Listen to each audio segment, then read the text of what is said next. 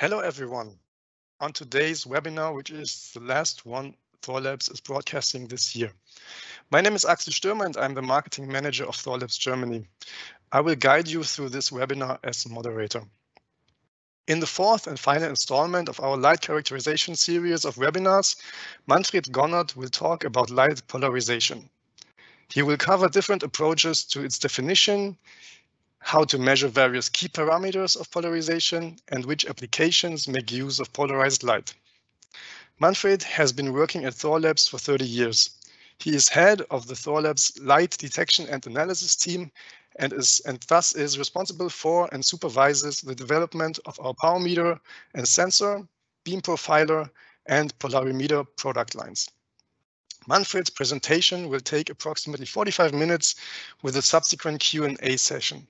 To submit a question, simply click on the Q&A tool in the top right corner of your screen. Feel free to ask questions even during the presentation. We will collect all questions and discuss them once Manfred has finished. I hope you will enjoy today's webinar, and I turn it over to Manfred. Axel, many thanks for your introduction. I would also like to extend a warm welcome to our audience to this webinar on characterizing beam polarization. So we start with the electromagnetic behavior of light, explain the basics of polarization and how it can be represented mathematically and graphically. We move on to why polarization is of interest and how it can be measured. In the last part, we will talk about some things to consider in order to make reliable measurements. Within the light detection and analysis webinar series, we talked about laser power measurement, pulse detection, and beam shape and waist measurement. These recorded webinars can be found on the Thorlabs webpage. Today, we will talk about polarization, how it can be calculated, visualized, and measured. Okay, let's start with some basics about light. Light is known as an electromagnetic radiation that ranges from gamma rays to radio waves. For today's webinar, we will focus on the 350 nanometer to 2.5 micron range, in which the polarization measurement and analysis is possible with a reasonable effort. Light can be seen as an electromagnetic wave that oscillates perpendicular to the direction of propagation. The electromagnetic field vectors can be expressed by their x and y components. And since the electric field and the magnetic field perpendicular to it propagate uniformly, it is sufficient to only consider the vectors of the electric field in order to determine the polarization of light. Thus, polarization is described by the electric wave orientation of the oscillation over time and space. When we look at the formula that describes the electric field vector, we can detect the dependency of the angular frequency omega and the wave number magnitude k. The difference of both, the so-called propagator, describes the temporal beam propagation in space. The time-space propagator is the same for the x and y components of the electric field and can therefore be excluded from the calculation of the field vector. Natural light is usually unpolarized. There are randomly changing polarization state and phase difference. The most obvious natural light source is sunlight. Other unpolarized light is emitted from ordinary light bulbs. Nevertheless, also this light can get polarized to a certain extent, for example, when it gets reflected. Polarized light is given at a stable oriented oscillation of electromagnetic waves. The x and y components of the electric field have a fixed phase difference. Laser light is typically fully polarized. Many light sources like LED or SLED emit only partially polarized light. When we have a closer look to polarized light, we can distinguish between some basic states of polarization. The fundamental polarization state is the elliptical polarization. There is a phase difference between the X and the Y-oriented electric field, which, however, must be not be a multiple of P divided by 2. The amplitudes of the X and Y field can be the same or different, and when looking into the beam's observation plane, the field vectors states over time result in an ellipse. The first special case arises when the X and Y components don't show a phase difference. The resulting vector has an oscillation along a constantly tilted plane. In the observation plane, the electric field vector describes a line. When X and Y oscillation have the same magnitude, we speak from a linear 45-degree of polarization. The second special is given at a phase difference of 90 degrees.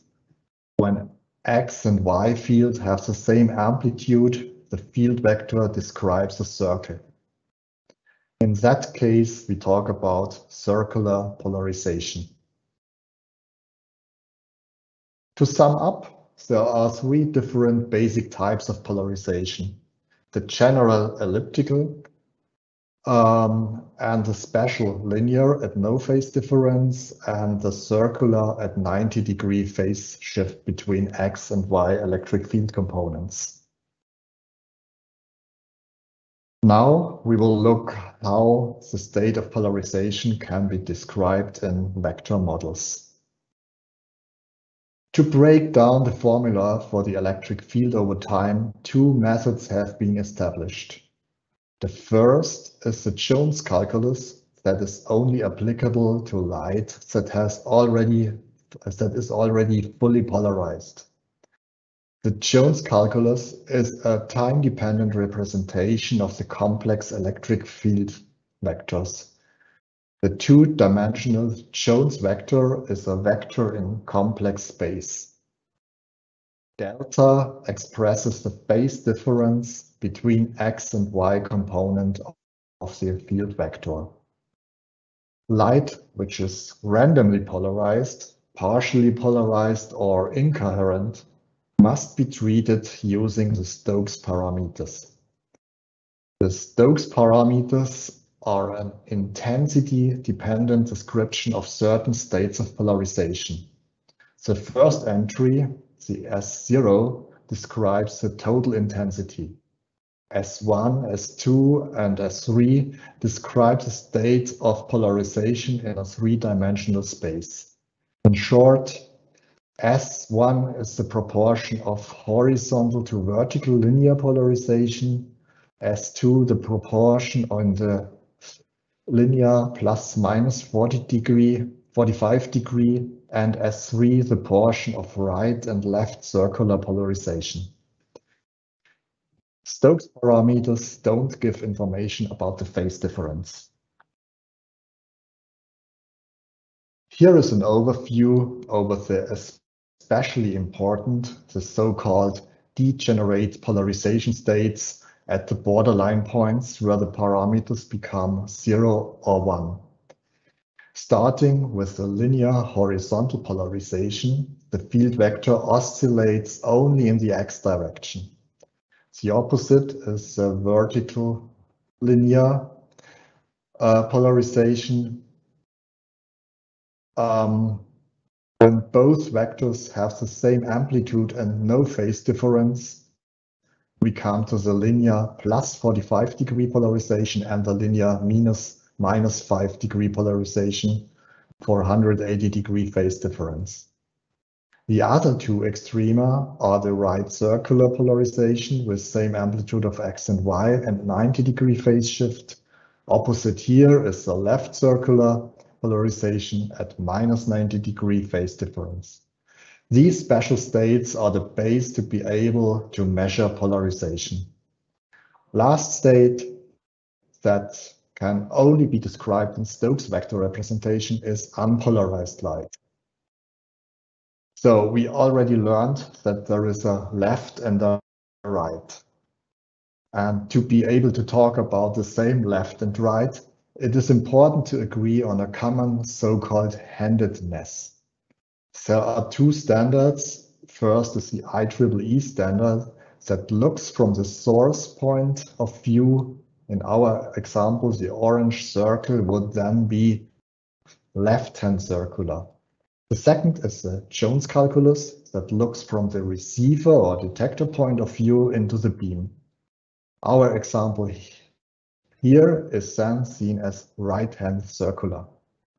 Thorlabs has adopted the Jones calculus of point of view in its software, documentation, and technical resources. In the next chapter, we will see how to get from one state of polarization to another. The state of polarization remains stable as long as the light doesn't get reflected or pass through any polarizing medium. There are many optical elements that may change the state of polarization in either a desired or an undesired way. In our example, we are showing the transformation of the polarization from a linear to a circular state by keeping a constant power level. To achieve this, a wave plate made of birefringent material can be used. Such quarter wave plate delays the field vectors that are parallel to its slow axis by lambda divided by 4, that corresponds to pi divided by 2 or 90 degrees, while the fast axis has no delay.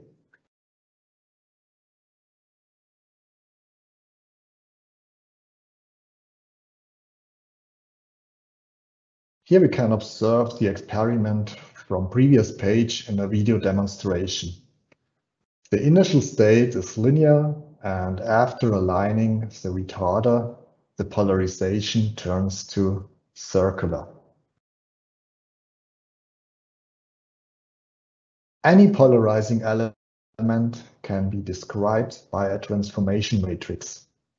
For the 4-element Stokes vector, a 4x4 real element Müller matrix is used to describe a polarizing element. In Jones calculus, there is a complex 2x2 Jones matrix equivalent. For calculating the output polarization vector, the input vector and the matrix must be multiplied. Here again, our example with the quarter wave plate.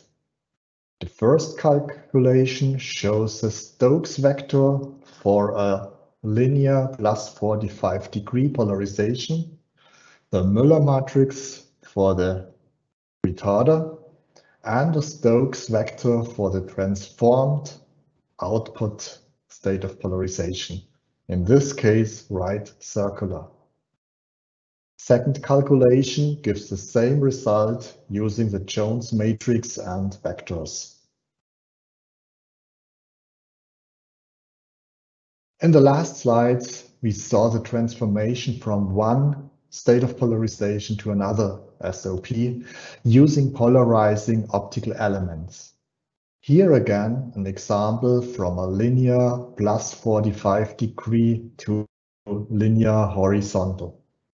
Polarizers have a transmission axis. The field vectors that are not aligned with this axis get absorbed. It is also possible to turn unpolarized light to polarized light, again using a linear polarizer. The other way around is to depolarize polarized light by using an integrating sphere. Due to multiple reflections inside the sphere, time and space information of the electric field gets lost, resulting in unpolarized light at the output port. Laser beams are usually neither fully polarized nor completely unpolarized. The degree of polarization is introduced in order to quantize the amount of the polarized light components. The degree of polarization is the ratio between the polarized light component and the total power. The degree of polarization can range from 0 for unpolarized light to 100% for completely polarized light. And the degree of polarization can only be calculated with the Stokes parameters, but not with the Jones vector. There is a further distinction in degree of polarization, the degree of linear polarization. Here is the ratio between the linearly polarized light component to the total power. This value is important in applications for PM fiber coupling or liquid crystal displays. There is also the term degree of circular polarization, which is the ratio of circularly polarized light to the total power. The necessity for perfectly circular polarized light can be found in applications for material processing, astronomy, photography, or biological imaging. There is also a graphical visualization of polarization. A simple way of displaying the polarization graphically is to investigate the observation plane and plot the field vector over time. Hereby, the x and y field vectors span the coordinate system. The ellipse has its own coordinate system that is rotated by the azimuth angle psi. The angle between the major ellipse axis and the x-axis of the field vector coordinate system is also called orientation angle. A second angle, the ellipticity angle chi, is a measure for the ellipse opening. In addition, it is important to indicate the rotation direction. Azimuth and ellipticity can also be calculated from the field vector and the phase difference. Our example here shows a right-hand circular polarization. The next example shows one of the polarization states where the ellipse degenerates to a circle. In that borderline case, the field components have the same magnitude, but they are shifted by 90 degrees in phase. A circular polarization is given when the orientation angle is 0. That means the ellipse is aligned with the XY coordinate system. Further, the ellipticity is at its maximum, resulting in a chi angle of 45 degrees. Here we are having a right-hand circular polarization.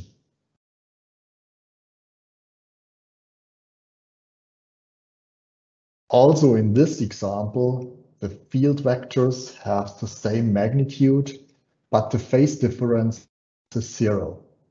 The azimuth angle is 45 degrees and the ellipse is completely closed. That means the ellipticity angle is 0.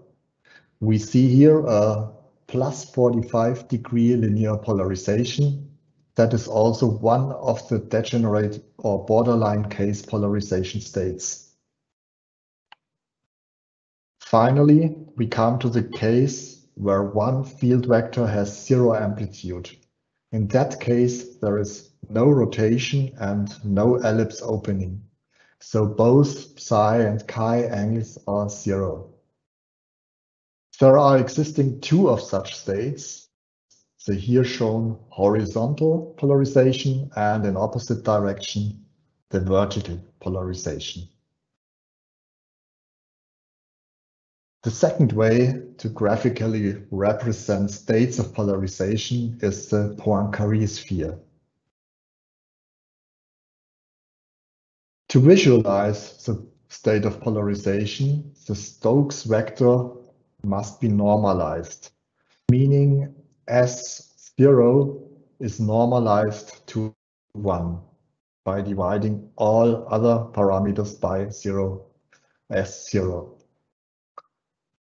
S1, S2, and S3 span a Cartesian coordinate system, and the radius of the sphere is 1, so every point on its sphere surface means a degree of polarization of 100%. Points inside the sphere, starting in the center with unpolarized light, are partially polarized, meaning a degree of polarization between 0 and 100%. The equator plane is the area for linear states of polarization with the 4 degenerate states at the external points of the main axis. These are horizontal linear, vertical linear, further linear plus, and linear minus 45 degree. The northern hemisphere accommodates the right-hand elliptical states of polarization with its right circular state at the North Pole, and the left-hand elliptical states are in the southern hemisphere with the left circular state at the South Pole. I will demonstrate an example for a right-hand elliptical polarization state with 100% degree of polarization. The azimuth angle can be measured between the S1 axis and the vector projection to the equator. And the ellipticity is measured between the equator plane and the vector orientation. Note in this Poincaré sphere representation, the angles in the sphere are twice the psi and chi angles. Psi and chi can also be calculated from the Stokes parameters.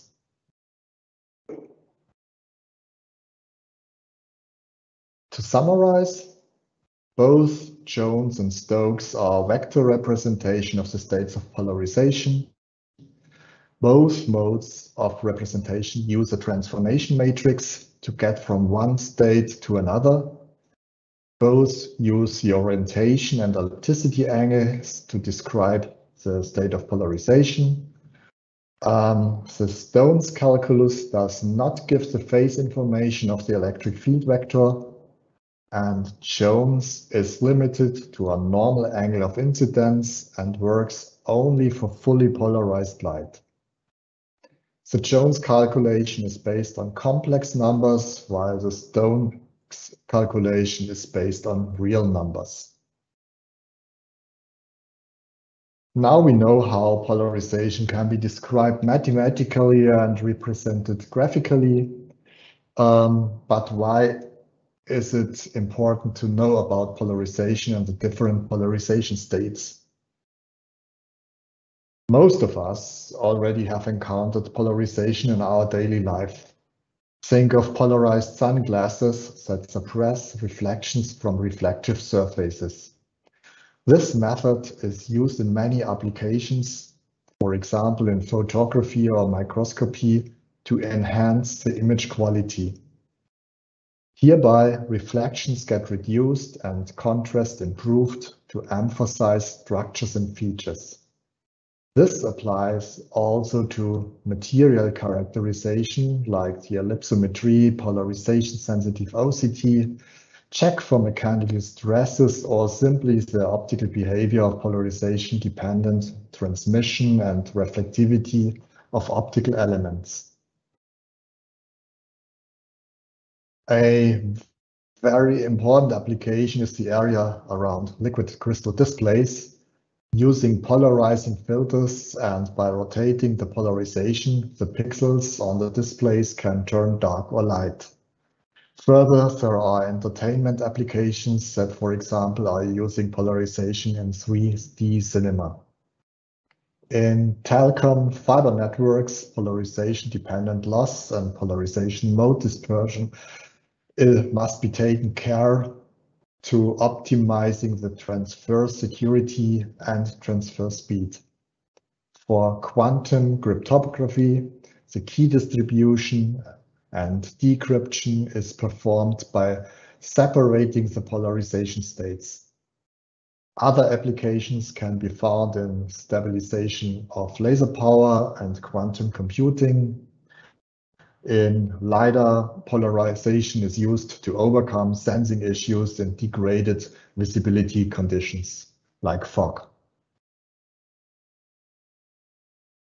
In the next chapter, we finally will demonstrate how to measure the Stokes parameters. A straightforward method that can also be performed manually is to measure the overall power at certain predefined polarization states. To generate these requires the use of two optical elements: a polarizer that passes light only in the direction of its transmission axis, and a quarter wave plate that is able to perform a phase shift between the electric field vectors. We want to measure a random elliptically polarized light with unknown amplitude and phase shift. In a first power measurement, the polarizer is aligned that it only transmits the horizontal light components. For the second power record, the polarizer gets rotated by 90 degrees, so light along the Y field vector is generated. From these first measurements, the Stokes parameter S0 and S1 can be calculated by simply adding or subtracting the results. For the next measurement, we are turning the polarizer in a plus 45 degree position and get the power for the linear plus 45 degree state. With that measurement result, it is possible to calculate the S2 parameter of the Stokes vector. Now there is still missing the elliptical component of the incoming beam. To get this, we are rotating the incoming optical field by 90 degrees with the horizontally aligned quarter wave plate. This means that we are applying an additional 90-degree phase shift to the X and Y electric field vectors. We then let pass this light through the still 45-degree aligned linear polarizer and measure the optical power again. With that, we are getting the third Stokes parameter, that is a measure for the ellipticity. The manual measurement of the states of polarization is very time and space consuming. The input polarization may not change during the whole procedure, and in addition, all components must be aligned in a very accurate way. To overcome this, we are looking on two ways to automate the measurement of the Stokes parameters. The first one is the four-detector method that works similar to what we did with the manual method. Hereby, the incoming beam gets split into 4 even parts. with applying the 4 different polarization states afterwards. The picture demonstrates how this could look in a fiber-based manner. And the second method is the rotating quarter wave plate polarimeter. With that technique, the incoming light gets phase modulated by the rotating wave plate and intensity modulated with a fixed polarizer. This is the method that is used by Thorlabs in the PAX 1000 polarimeter series. Let me demonstrate the two methods in detail.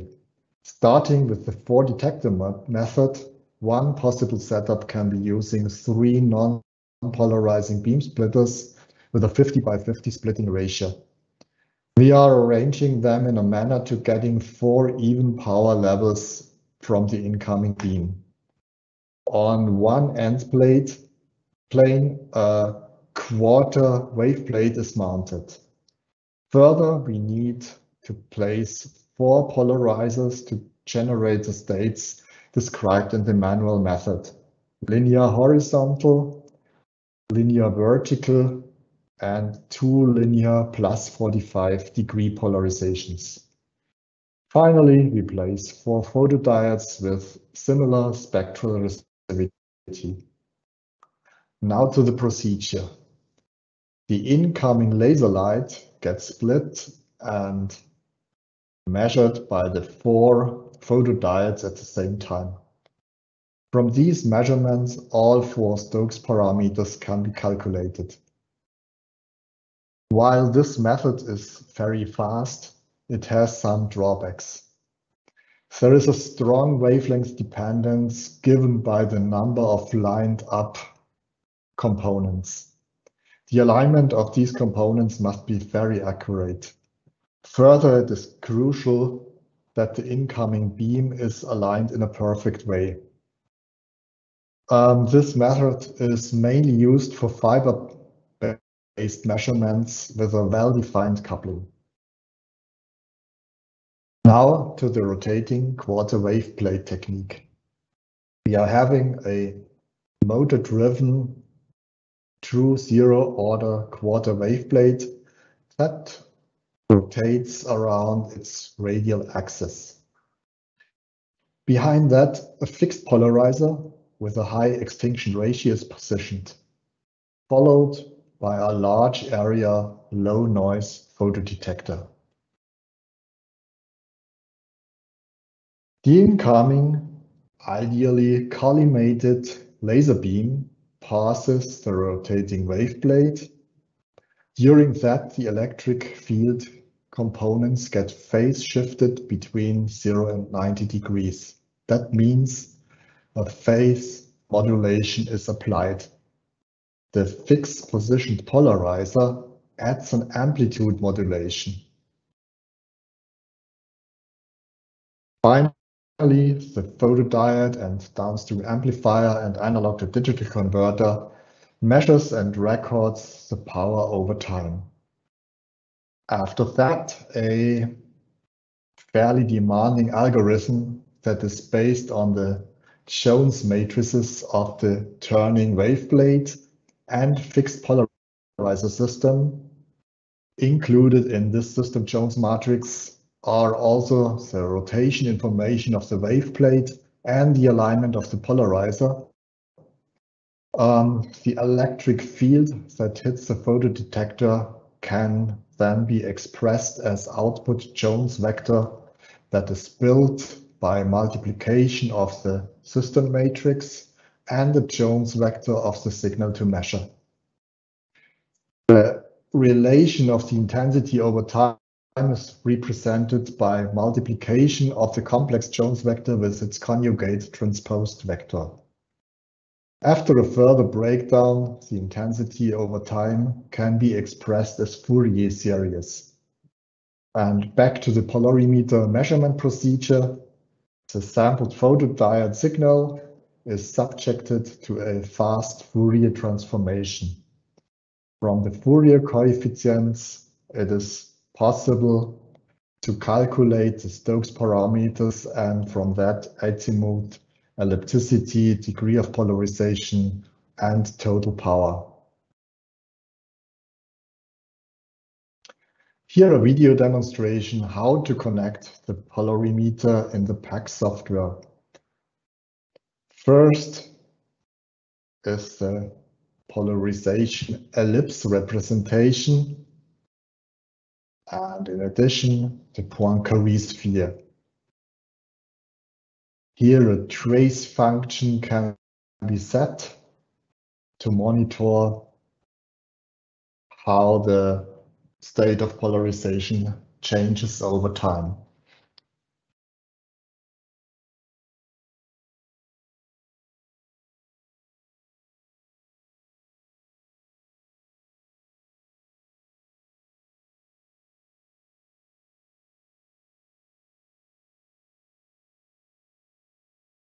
And finally, a scope mode that plots the Stokes parameters,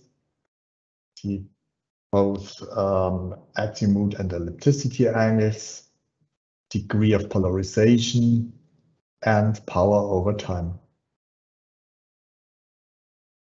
Finally, a few tips on using our polarimeter and handling of polarization-dependent components.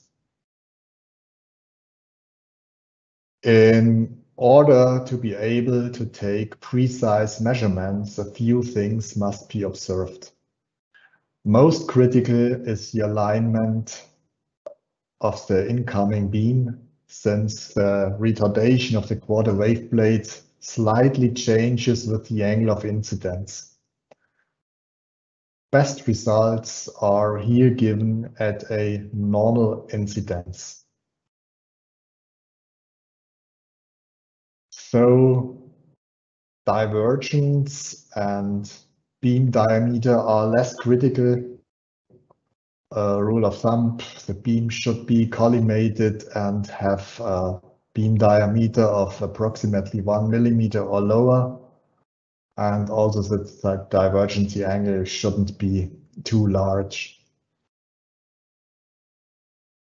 To give a help how to align the beam to the polarimeter, features the polarimeter software a tool that checks the beam alignment for best performance. I will demonstrate this in the following small video demonstration. First, we are opening this alignment assistance tool. There are adjustable thresholds for a pass-fail analysis. And you can see that the initial alignment is in the red fail area. And after tweaking the incoming beam, you can tweak as long as you get a sufficient alignment level. Now you can be sure that your incoming beam is properly aligned to the measurement device. And yeah, you can perform precise measurements. And there is an alternative testing procedure to check the proper alignment. And hereby you can place a rotatable linear polarizer in front of the polarimeter. And for a sufficiently aligned laser beam, the degree of polarization should not change more than ±1% while turning this polarizer by 180 degrees. In the right animation, you can still see the polarizer rotating. We are rotating this linear polarized light and see that the degree of polarization stays within the borders of ±1%.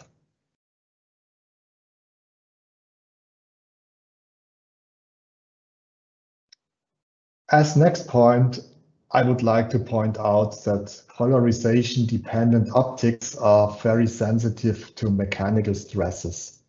Especially polarizers are dramatically dropping the extinction ratio.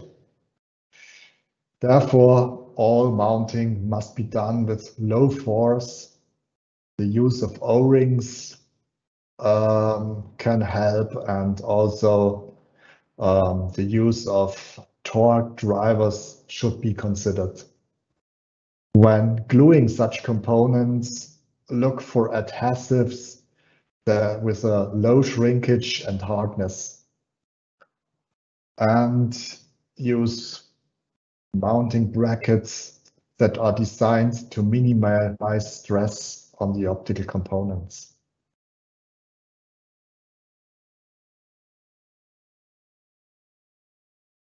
Some words to polarization in fibers.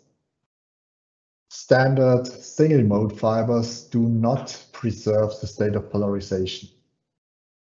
However, you can use such a fiber to transform the polarization by twisting and rotating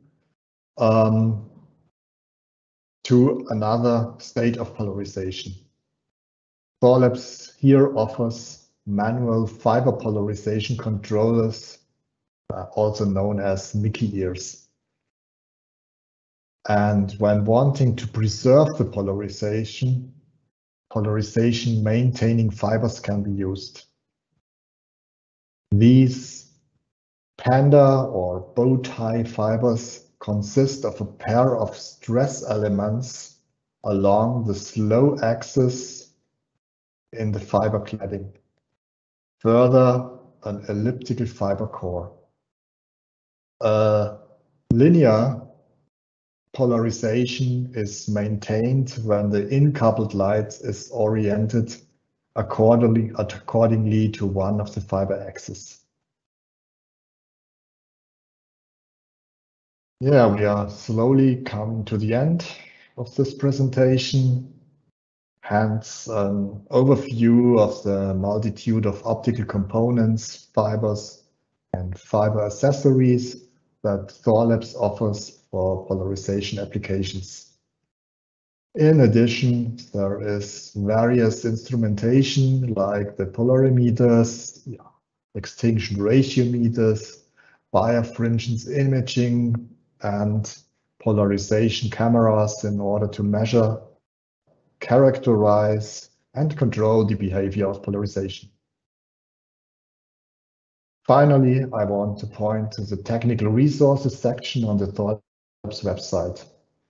Here you can find insights, articles, and videos, and all the recorded webinars around polarization and all the other interesting topics. Check also out for our tutorials, app notes, white papers, lab facts, and programming guides. So, I want to thank you for watching and listening. And to open the Q&A session, I'm giving back to Axel.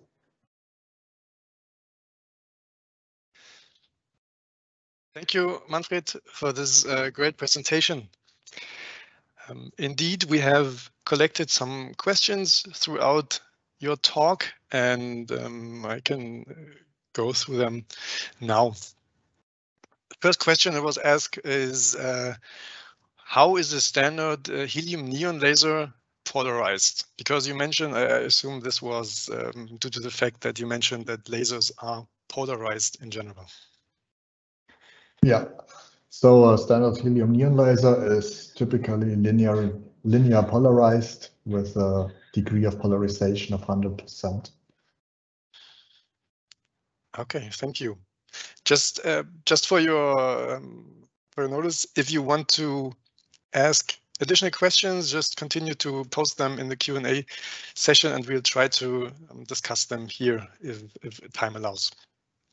Next question was, does the DOLP, the degree of linear polarization, differ between horizontal, vertical, or plus 45 or minus 45 degree linear polarization? No, it doesn't distinguish between. It's plain linear, so not depending how linear. Okay. Not the orientation, yeah.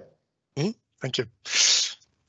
Next question is about the PAX 1000 polarimeter and whether the achromatic or the wave plate that is built into it is achromatic, or whether it is important to set the wavelength to the correct value to get correct readings.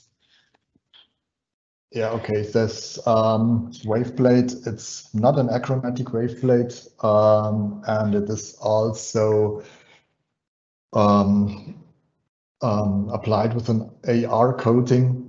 So we have only a limited wavelength range that is possible with one type of wave plate. And this is also why we offer several PAX 1000 polarimeters for different wavelength ranges. So, but this is corrected for, right? The wave plate that is used is, let's say it like that. The PAX 1000 Viz, for instance, is specified from 400 to 700 nanometers, and you could still rely on measurements, of course, across this wavelength range. Absolutely. So the calibration or adjustment of these polarimeters is always done at several wavelength points, so that we cover really the whole operating wavelength range. Okay. Another question about the PAX 1000 polarimeter series is how do they detect alignment? You mentioned that there's an alignment tool, and that you should opt for almost 100% alignment for best results. How does it detect this, and what would be the impact of bad alignment, like 95% versus 98%? Yeah, this is a good question. So mainly this alignment tool checks for the degree of polarization. There are situations where this degree of polarization can go beyond 100% due to reflections or other unwanted effects. And yeah, these are not real measurements. These are failures applied to misalignment.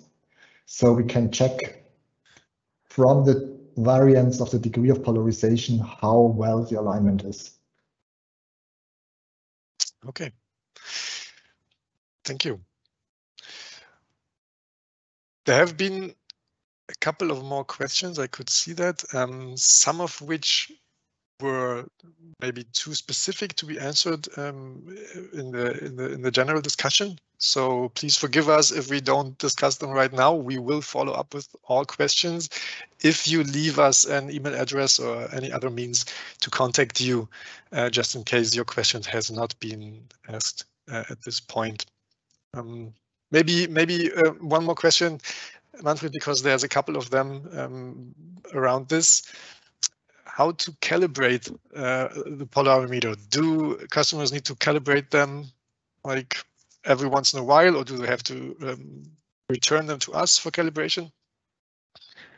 Yeah, if they it should be calibrated from time to time, definitely. And the alignment procedure is mainly based on calculations on accuracy of the mounted parts, so the angles, especially of the polarizer, and also the alignment of the quarter wave plate. So if here anything would change over time, a new alignment is necessary. We don't align these parts mechanically, but all software related. So I showed this Jones matrix of this wave plate and polarizer bundle. And here you can compensate for a certain misalignment of these parts. Okay, thank you. I think we will conclude the Q&A session now. Again, there are some questions that we have not addressed, but we are happy to reach out to you if you leave us an email address or anything. And we will remain in the chat for a couple of more minutes to get this information from you. And yeah, just so you know, we won't forget you. If any other questions come up during the next couple of days or weeks, feel free to reach out to us. There is our tech support teams worldwide who are happy to assist, and you can find their email addresses on our webpage under services and technical support. So just go there and find your local tech support office and reach out to them. The recording of today's webinar will be uploaded to thorlabs.com/webinars and to YouTube in the next 1 or 2 days for you to rewatch or share. There will be new webinars next year about other topics in the realm of photonics, so stay tuned for more exciting webinars. Finally, I want to thank Manfred again for the talk and the answers to the questions, and all of you for attending. Enjoy the rest of your days and see you safe again in 2022. Bye-bye.